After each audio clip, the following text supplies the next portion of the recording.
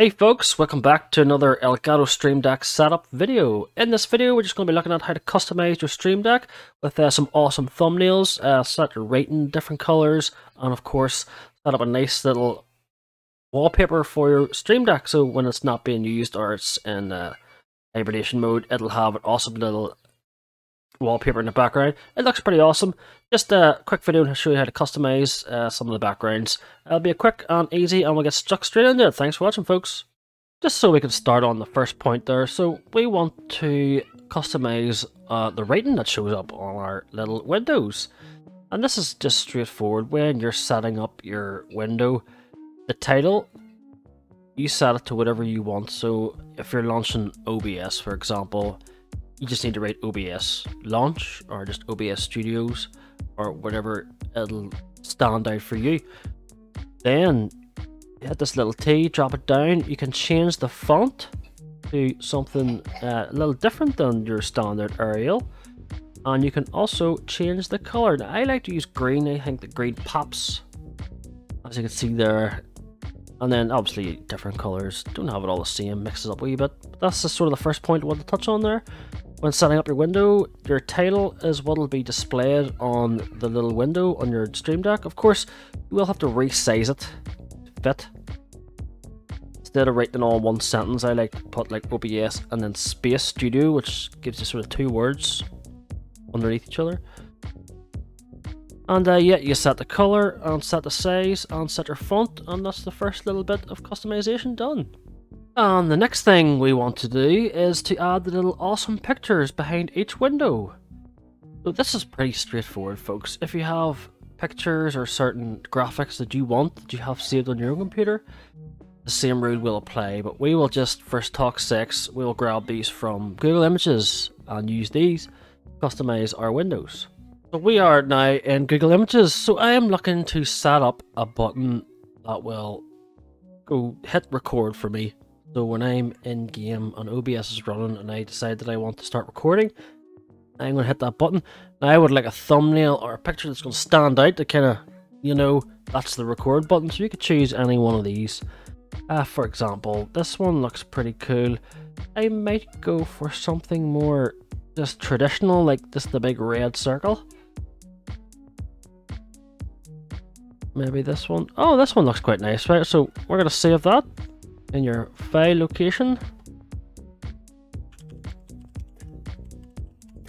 I'll just name that whatever you want. I'm just going to record button test. And then we're going to move back over to the Stream Deck setup, and then we're going to drag it onto our window. Now we're back at Stream Deck. I've just started a new profile there just to give you a quick rundown of how this is done. So I'm looking to set up a record button, so obviously I'll just go over to the right hand side here where it says OBS. I will grab the record and set it right there, which means it is now set up for recording, which means when I hit the button it will begin to record. I will just set the title at record. As you can see, you could, like what showed you before, you could change the font, so maybe select Georgia, and the size looks pretty spot on, and the color will maybe go for red this time. And then it'll show up on your Stream Deck. Oh, it looks pretty cool. Record red, and you know, it's when I think of record, I think, you know, the color red. Anyway, so now we want to add our little thumbnail to the back. So the next thing you want to do is grab up where the location of the file that was saved and sort of minimize your Stream Deck screen because you want to drag it over. But just before we start that there, Stream Deck does have some icons, and there is quite a large library of stuff that you can choose if you're not too fussy about what picture or thumbnail you use. There is lots to choose from on the Stream Deck icon library, but we're just going to choose our little own personalized one, and the one we have saved from earlier, which is the record button test. And all we're going to want to do is just drag that and drop it right onto this little window, and that is us. Voila! And then you look down your Stream Deck and you have the awesome little picture in the background. So that's basically it. Like I said, Stream Deck do have an icon library that you can choose from. There is quite a lot to choose from there, so there is pretty much an icon for almost everything you can think of. Or alternatively, you can personalize your own, create your own, and simply drag it on the little window, and it will show on the little LCD screen, which is super awesome. And when it's all complete, it looks fantastic. Next, we're going to move on to the wallpaper. And the wallpaper is probably the easiest part of them all. So you have your profile selected and you want to go up to this little cog icon here. I'll bring in the preferences. Under general, it'll give you an option for sleep, so it'll go to sleep after 5 minutes, 15 minutes, 30 minutes, and so on. And then right beside that there's a little button that says set screensaver, and it will bring you into your documents and wherever you have the folder saved that you want to choose to be your wallpaper.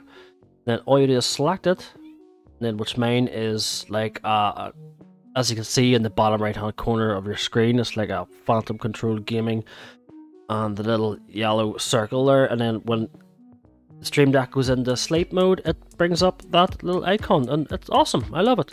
So that's pretty much it, folks. That's all. It's a wee quick video show you how to customize your Stream Deck, adding some new font, new colors, some awesome thumbnails and pictures for your windows, and a nice screensaver.